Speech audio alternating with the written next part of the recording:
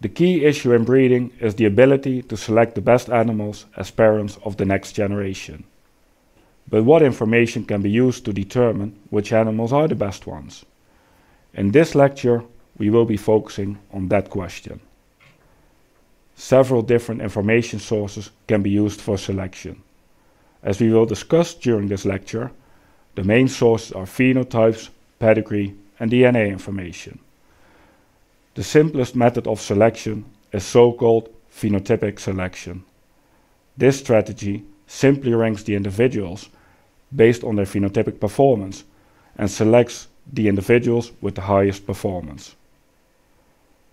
Common phenotypes used for selection are, for instance, milk yield in dairy cattle and body weight in pigs. Body weight can easily be measured for each animal, while milk yield can only be observed in females. Therefore, in traditional dairy cattle breeding, bulls were selected based on observed milk yield of their daughters. For several other traits, phenotypes are not measured on the selection candidate themselves, but on their close relatives. One example are carcass traits in pigs that require that an animal is slaughtered. Once an animal is slaughtered, you cannot use it for breeding purposes anymore.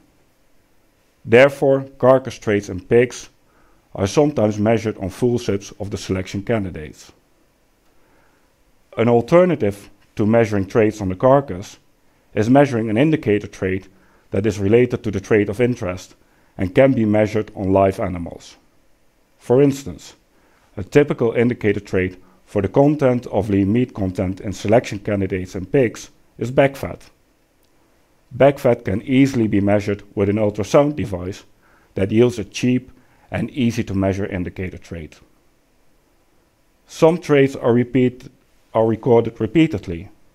Repeated records on the same individual may have different values. The extent to which repeated records on the same animals are similar is measured by the repeatability. The repeatability ranges from 0 to 1, where a value of 1 indicates that repeated records have identical values, and therefore obtaining a single record per individual is sufficient. For traits with a low repeatability, however, multiple repeated records are required to obtain accurate phenotypes. Recorded phenotypes are only partly affected by genetics, and actually mostly by the environment. To get a better handle on which part of the phenotype is due to genetics and can be transmitted to the next generation, requires that the pedigree of animals is known. Building a full pedigree for a population requires that for each individual, its sire and dam are known. With this information, all family links between individuals in a population can be traced. Both phenotypes and pedigree records may contain some errors. It is important that in phenotype and pedigree recording, unique IDs are used, such that linking different sources of data does not introduce errors. Pedigree errors may be caused by mixing up parents or semen at mating, unnoticed matings, mixing up of young animals shortly after birth, or administrative mistakes. From experiences in parentage testing, it is known that up to 10% or sometimes even more of the animals may have an incorrect pedigree.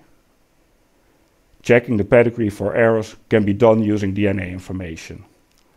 This brings us to the last category of information source used in selection. Common ways to collect DNA information are blood, hair roots, and mouth or nose swabs. Obtained DNA information can be used to check pedigree data, but can also be used to replace pedigree data. In that case, relationships between individuals are computed from DNA information rather than from pedigree information. This brings us to the end of this lecture. Let's briefly summarize the main messages. Information used for selection comprises phenotypes, pedigree, and DNA. Phenotypes are needed to define differences in performance between individuals, while pedigree or DNA are needed to define relationships between individuals.